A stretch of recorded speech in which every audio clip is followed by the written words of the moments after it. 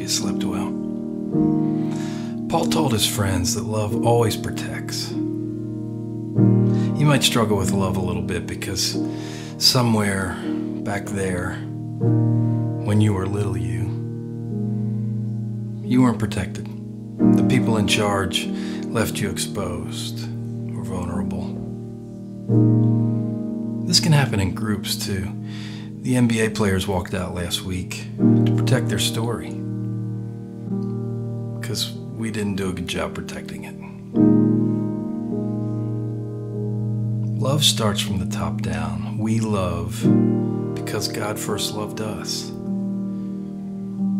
And the only way for you to really love is for you to know how loved you are.